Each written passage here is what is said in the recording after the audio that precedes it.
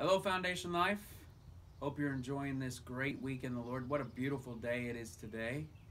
I'm praying for you, praying that you're walking closely with the Lord, praying that you're applying His Word and obeying His Word, and praying that you're having those opportunities to make touches, to share the truth that God has revealed to you.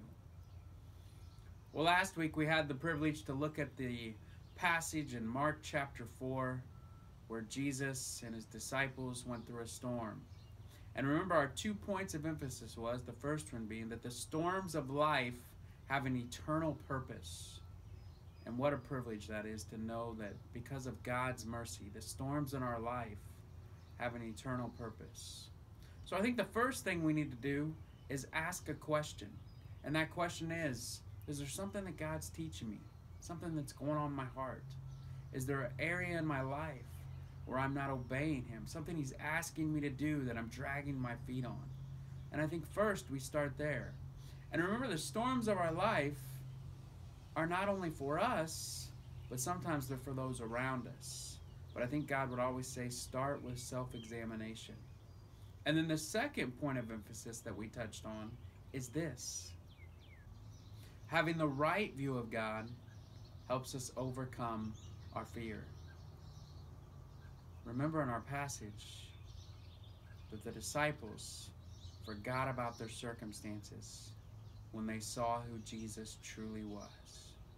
And what a reminder for us that when we fix our eyes on Jesus, or the song that we talked about on Sunday, turn your eyes on Jesus. When we turn our eyes on Jesus and we see His character, we see who our God is, then our circumstances become small. They go to the background. And they go to the background because we see how great our God is. We see how big our God is. We see how worthy our God is of worship. I know many of us are going through storms right now.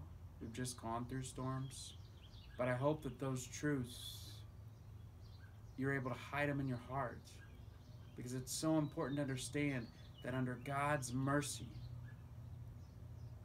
He's teaching us in the storm. And that when we have the right view of Him, when we see Him as He truly is, even though our circumstances don't change, we walk in joy and peace that comes from knowing our God. A couple things to remember this week. This Sunday we celebrate Father's Day. Hope to see all of you there. And remember, next Thursday at 6 p.m., I believe it's June 21st, we have a golf outing at Valley Vista. And so guys, I hope that you can make that. There's several of us I know that are signed up, but we would love to have anybody join us.